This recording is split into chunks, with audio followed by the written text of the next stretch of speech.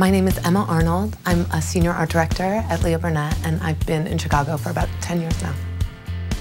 I joined the fashion community in Chicago around 3 years ago when I started my blog, Try Awesome. When I'm out on the street shooting, it's always very specific, people who are able to telegraph who they are or something about them just by their clothes. Someone that's telling an interesting story with their outfit.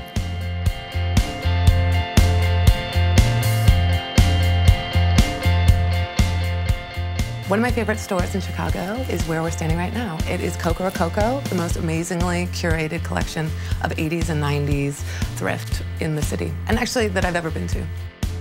The coolest outfit I have ever taken a photo of is this urban cowboy in Pilsen, and he was shoveling snow in front of his house, and he was wearing this fantastic cowboy hat and these crazy boots, and he had this amazing mustache with the wax and everything. I approached him and I said, "Hey, I'd love to take a photo. You look amazing." And he said, "Wait, just 1 minute." And he ran inside and he got a spectacular, like tasseled, crazy jacket. And he came out and he was so cool looking and he, so charismatic and really used his clothes to express himself and who he was. And he was so proud of the way he looked.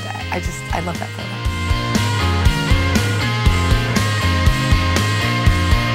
I really enjoy going out and talking with people and meeting people. Is actually one of the best parts about having the blog.